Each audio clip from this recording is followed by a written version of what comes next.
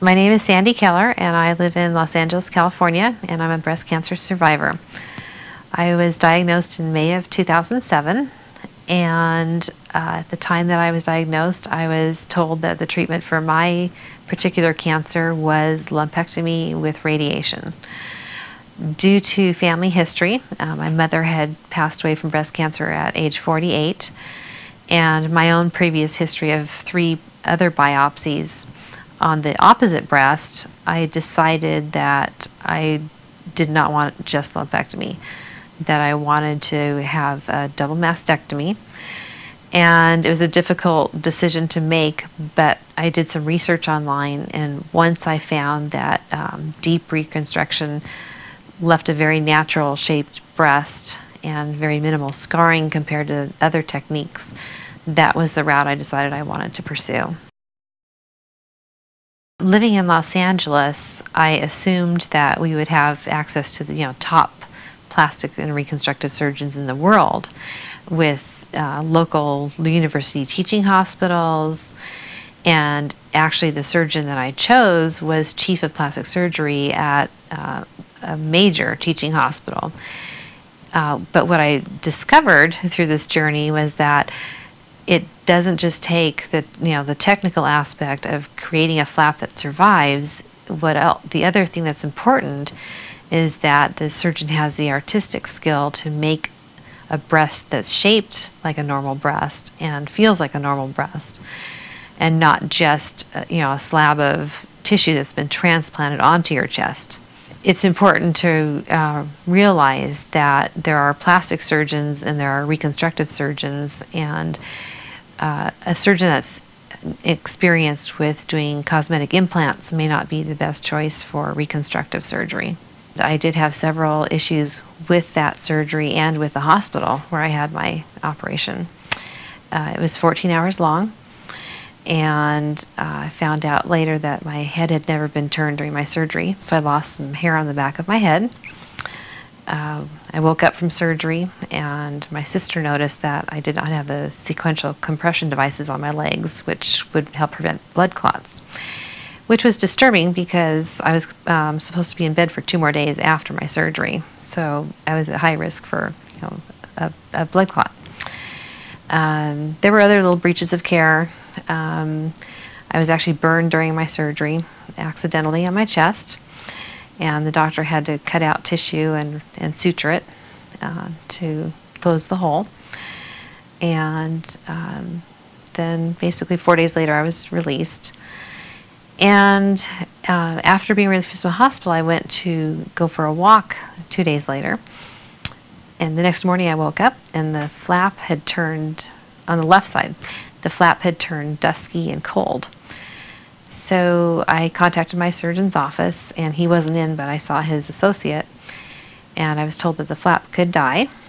So he wanted me flat on my back for an extended period of time, and I went home. The next day I went back for a checkup with my surgeon, and he put me on a Doppler monitor and said I could be on my back as long as 30 days, trying to keep this flap alive. So I took the monitor home, and I lived with that for 3 days on my back. And by the end of the 3rd day, when I stood up, the readings stayed good. So at that point, he decided that he could remove the monitor and that things would be fine. And from that point forward, the flap did survive. About 6 weeks post-op, a hole opened up into my abdomen and started draining. And we were trying to investigate, what was wrong, and I really never did receive an answer other than I was having suture reactions. So I became uncomfortable with that because I was worsening every day and becoming more uncomfortable, and he was saying that they should get better, and I was headed in the opposite direction. So I decided that I was going to look for another opinion, and I talked to my surgical oncologist, and she said that it was possible there was something besides the suture reactions that he was claiming it was. And I started doing research online because I felt like I was in trouble. I was not getting the right answers. I had lost confidence in my doctor.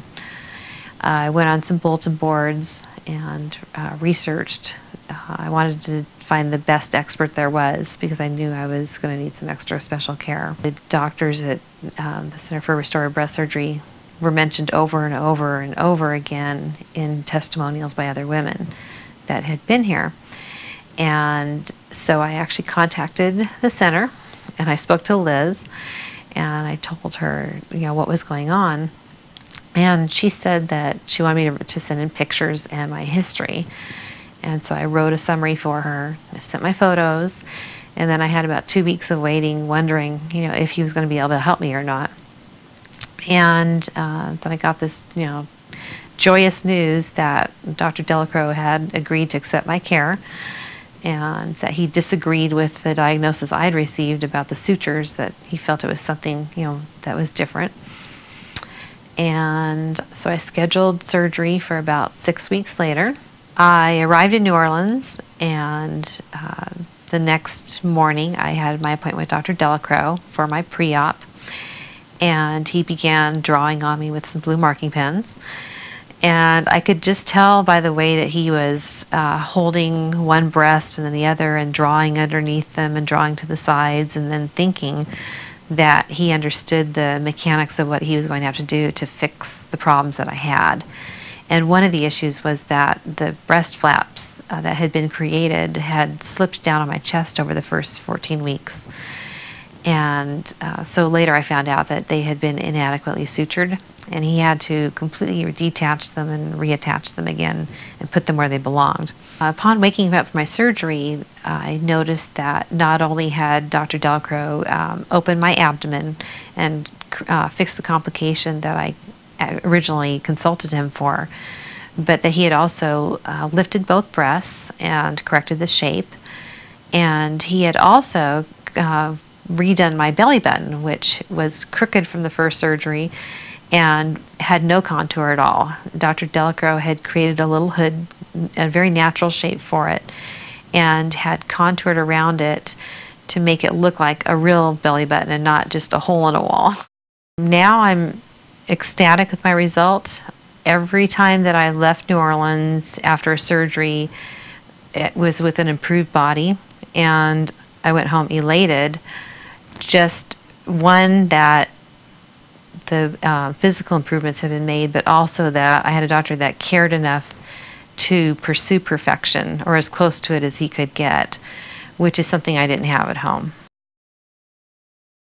Having arrived in New Orleans, previously being emotionally battered by my surgeon, as well as having kind of a rough start physically with what he had done, and then finding the care that I found here, not only with the doctors but also with their staff, and how they, over the months that I've been coming here, have more or less become like a second family while I'm here, has just been a huge emotional lift to my spirits. My message to other women would be, first of all, when you are diagnosed, that you need to research all of your options.